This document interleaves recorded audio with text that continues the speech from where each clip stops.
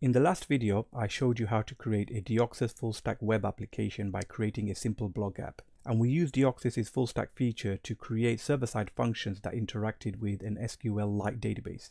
And so in this video, we are going to remove the full stack feature from Dioxus and implement a separate backend server using the Axum web framework. And by doing this, we are going to maintain two separate projects where Dioxus is going to be used on the client side and Axum is going to be used on the server side. And so the goal is going to be to move the server-side functionality out of Dioxus and implement it into a separate backend server using the Axum web framework. Now, in case you've not seen the last video, these are the two server functions that we have in our Dioxus blog app at the moment. So we have a create post that will create a post for us and a get post which will return an array of posts. And so these are the two functions that we want to re-implement in our separate backend server.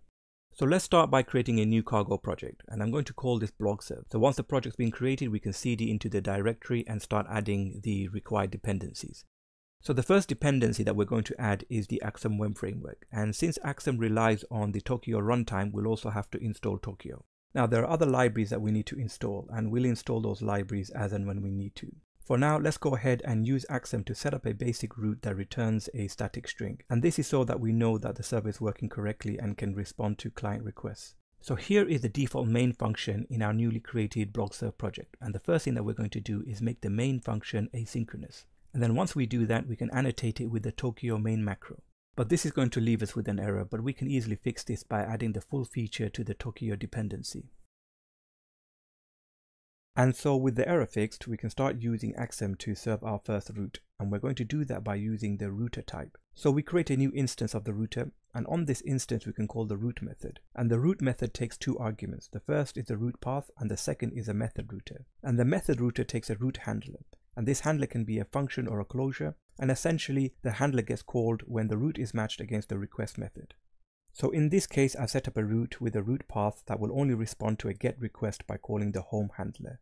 And now we can implement the home handler, which is just an asynchronous function that returns a static string. And now we need to create a socket server, and we'll do that by using Tokio's TCP listener and bind the server on the local address using the port 8080. And finally, we need to serve the route using the TCP listener, and we can do that by using Axum serve function. And so we now have a basic Axum server. Let's go ahead and compile the code and test the route to make sure it works.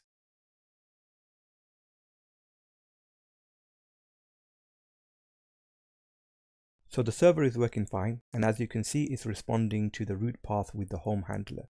So now we can start the process of implementing the Dioxus server functions that we created in the previous video into our Axum server. But before we start that process, we'll need to install two additional crates. The first is the SQLite crate so that we can access the database from our Axum server, and the second is the SQLite crate so that we can serialize and deserialize the data between the client and the server. So now that we have these two crates, let's go ahead and implement the Dioxus server functions into our Axum server. So the first function that we're going to port over from Dioxus is the get post function. But rather than code everything from the beginning again, we can just go ahead and copy the code from Dioxus, and with some small changes, we should be able to get it to work. So here is the Dioxus get post function, and I'm going to copy everything up until the OK variant and paste this code into our Axum get post handler. Now, as you can see, we have a few errors, so let's go ahead and fix these one at a time. So the first fix that we're going to make is to import the JSON type so that we can return the vector of posts as a JSON array of objects.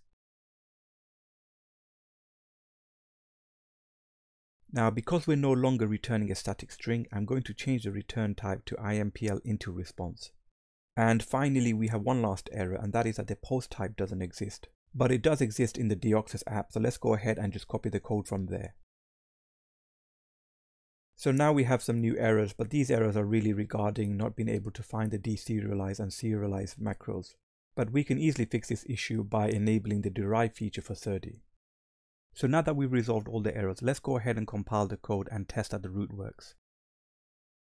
And so finally we have our first API endpoint that returns a list of posts that we created in the previous video.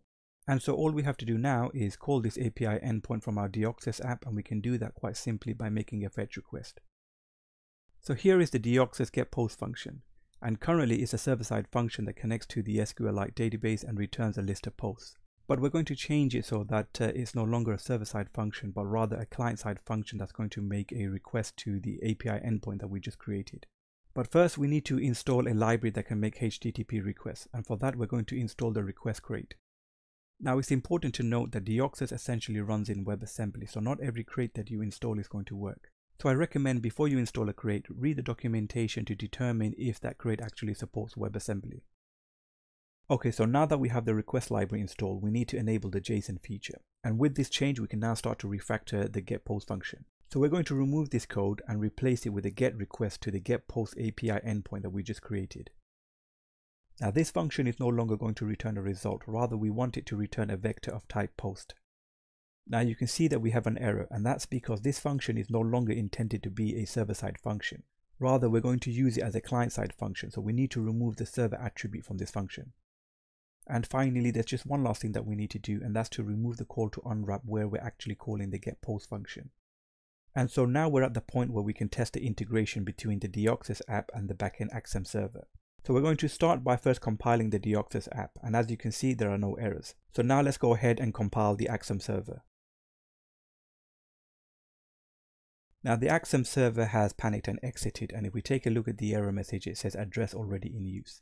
And that's because both Dioxus and our Axum server is configured to run on port 8080. Now I did this somewhat deliberately because I wanted to highlight that even though we're using Dioxus as a client-side application, and by client-side I mean on the browser, it's still running on its own server. And the default port that it's using is port 8080. And so when we created our Axum server, we also ran that on port 8080. Now we can fix this quite easily by changing the port number on our Axum server to port 8081, but this is going to raise another issue. So let's change the port number on the Axum server to 8081 and see what the new issue is going to be. So now the Axum server is going to run on port 8081, and we'll also need to make the change to the HTTP request as well. So with this change, let's go ahead and run the program again and see what happens. So you can see we're not getting the list of posts, and if we take a look at the Dioxus console log, we see that there's an error. Now this error message isn't very descriptive. All it's telling us is that it's failed to make a request. So let's take a look at the browser's dev tool to see if there's any further information on the error. Now looking at the browser's console log, we're getting more information as to what the error is. So this appears to be a cause related issue, and that's because the Dioxus app and the Axum server are using two different ports. But thankfully we can solve this issue by using the cause feature from the Tower HTTP crate. And now we can use the cause layers type from Tower HTTP and add it as a middleware on the router instance. Now here I'm using the permissive option, and that's going to pretty much allow everything, but for the purpose of this video we'll just go ahead and use it. Now let's compile and run the code again, and this time we should see the list of posts being served by the Axum server. And so finally our getPost API is working, and so the only thing that's left to do now is to create the createPost API. So let's start by creating a new route and call it createPost, and the only difference here is that we're going to be using the post function for the method router. And the createPost function isn't going to return a value, so we'll just return an OK status instead. Now once again, we don't need to write the code, we can just copy it from the Dioxus createPost function. Now notice that we have two errors here. Post title and post body are variables that don't exist in our Axum function. So instead what we're going to do is create a new type called post entry, and we're going to encapsulate those fields into that type. And now we can use the post entry type as the generic type to the JSON type in the createPost function. So essentially when we send a post request from the Dioxus app, the data is going to get deserialized into this post entry type. And so now we can just replace the post title and the post body with the fields from the post entry type. And finally the server is now complete, but there's still a few things that we need to do on the Dioxus app. We need to make a HTTP post request to save the blog post. Now I'm going to copy the post entry type and paste it into the Dioxus app because we're going to use this type to post the data to the server. And so all we have to do now is change the createPost function to make a post request to the createPost API endpoint that we just created. Now notice how we're using the post entry type here. The createPost function receives the post title and the post body as arguments. So we can use these arguments to construct a new post entry type. And because the post entry type derives deserialized, we can pass it to the JSON method.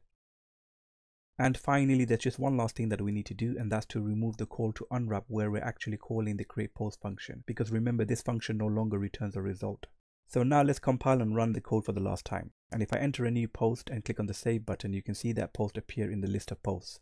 So to summarize this video, we've replaced Dioxus' full stack feature with a separate backend server that we've created using the Axum framework. If you want to look at the code, you'll find the link in the description, and if you found this video useful, please consider giving it a thumbs up, and I'll see you all on the next video.